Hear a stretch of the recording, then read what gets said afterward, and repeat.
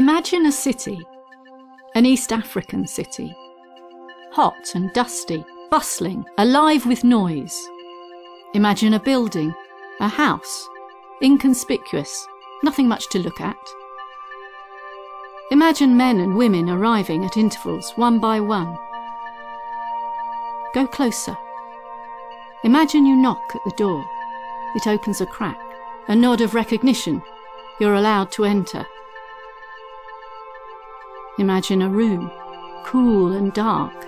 The windows are covered, and the noise of the street outside sounds a world away. There are others there. You take a seat on the floor. Some people share Bible verses from memory. You pray, share what is happening in your life. Nothing gets written down, no evidence to show that you know each other should one of you be captured. The meeting draws to a close. You cannot meet very often, and never for long. Careful not to leave any tracks. Everyone leaves the meeting place separately at intervals.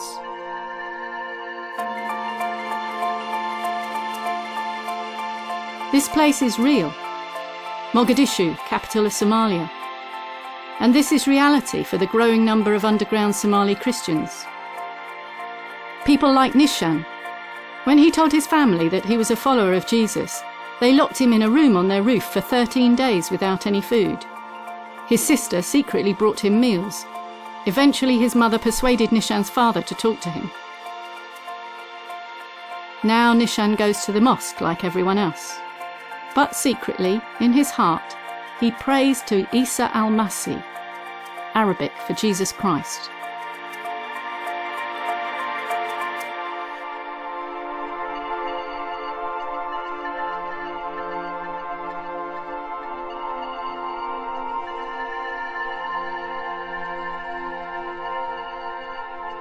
Imagine, for us, attending church costs us nothing, but for the world's hidden Christians, attending secret church could cost them everything.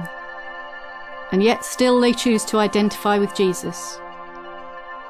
Nishan knows of 16 other secret believers who meet at the mosque and call themselves followers of Isa al-Masih.